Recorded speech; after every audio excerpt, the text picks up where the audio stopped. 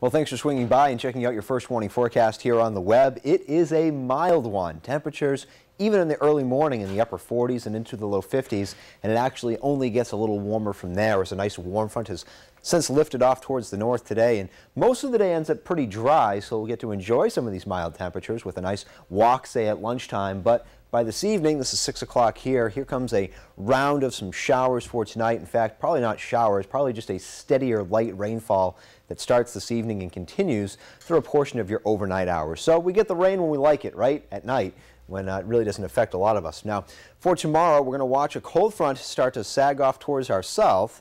It's going to kind of get hung up a little bit across northeastern PA, and as that happens, another wave of low pressure is likely to come along that. So this is Friday at 4.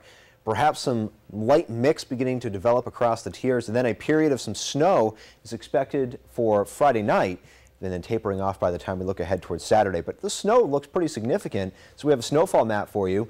This is going to be occurring again. This is Friday night, not tonight, tomorrow night.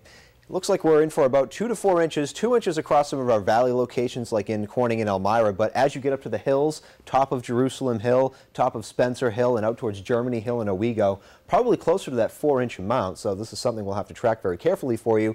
Looks like this is going to be after the evening commute, but if you're going to be stepping out, say, for a Saturday or a Friday night, you're going to have to watch out on your way home. First warning 7-day forecast turns cold over the weekend, and we have more snow chances for Sunday night to early Monday before that changes over to rain.